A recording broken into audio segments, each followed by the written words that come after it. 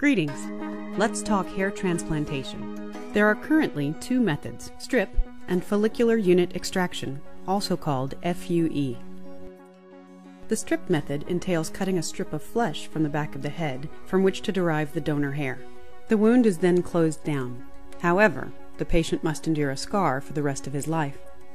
FUE entails microscopic surgery where an instrument is used to cut around individual hair follicles. The result is very tiny wounds which are cosmetically insignificant.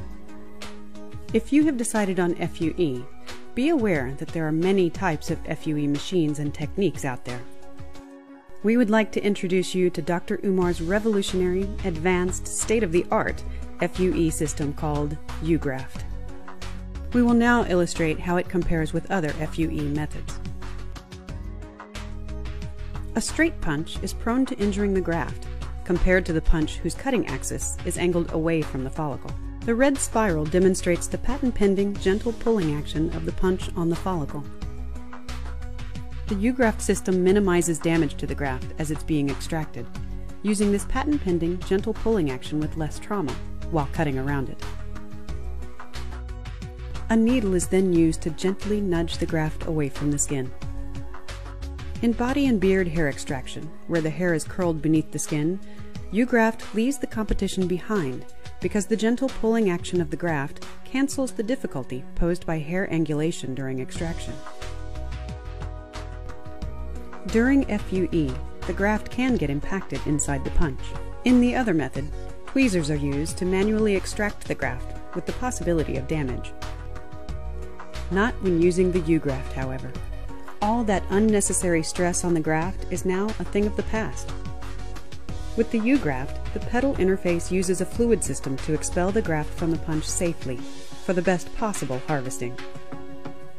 Body hair transplantation, or BHT, is important because it expands the traditional donor supply, which is crucial in the following situations.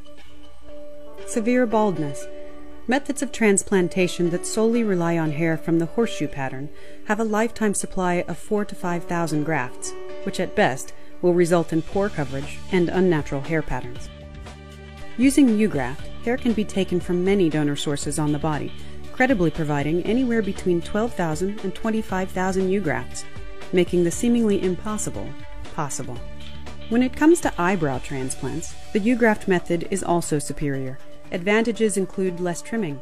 Body hair much more closely resembles eyebrow hair because of its fineness, providing a much more natural result. Another good use for body hair is the creation of soft, natural hairlines. Traditional donor hair is often too thick and coarse for the frontal hairline.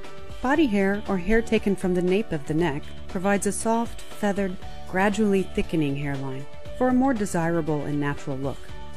In situations of depleted donor supply, for example, an accident or burn patient, prior or traditional transplantation techniques, or simply not having enough head hair donor, utilizing body and beard hair donor areas, the uGraft can be used in repairing these situations. Now let's examine the mechanism of wound healing and how the uGraft compares to the other methods of FUE.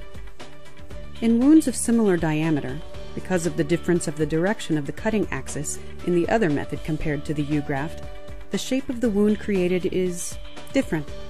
The uGraft puncture is slightly inverted at the surface comparatively. Inverted wounds heal smaller.